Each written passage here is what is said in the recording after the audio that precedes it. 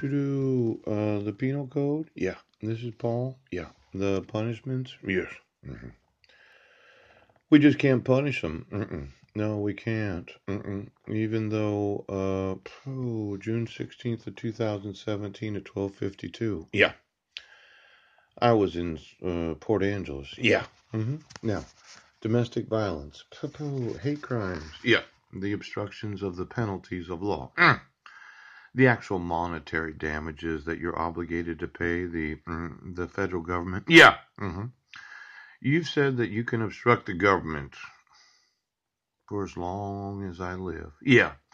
Because there's no way that any jury of my peers is ever going to find out. Yeah. That you fabricated all the evidence. Yes. You false arrested me. Yeah. And you fraudulently used mental health evaluations to keep me from my sons. Yeah. While at the same time, they're in the wrong grades. Now, I would say, yes, that I can request of the jury to find out for themselves. Yes. They can sit there. They can read all the Facebook posts today. Yeah. They can keep going into the drives that I keep reposting. Yeah. And they can see the emails and the evidence for themselves. Yeah. And then they can ask themselves, why have these individuals in office, yes, not been obligated to pay the penalty for their crimes? Yes. Now, penalty means monetary damages. Now, the thought? Yeah. Well, the jury's never going to find out. Yeah. You're going to continue to misprision felony. You're going to hold my sons hostage. Yes. You're going to continue to abuse them and neglect them. Yeah. And then you're going to obstruct me from having a jury. Yes. Where I can do the simplest of things. Yes. I can ask them to find out for themselves. Can provide tablets. Yeah. To each of them. Loaded with, yes, a Facebook account. An email account. Yes.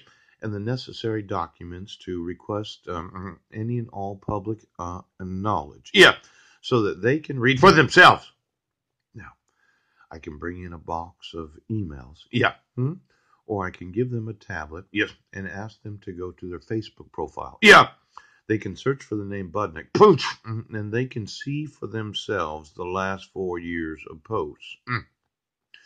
Because you decided that I would never have a jury trial. Now, there's a lawsuit in this, if you can see it, Sheriff. Yeah.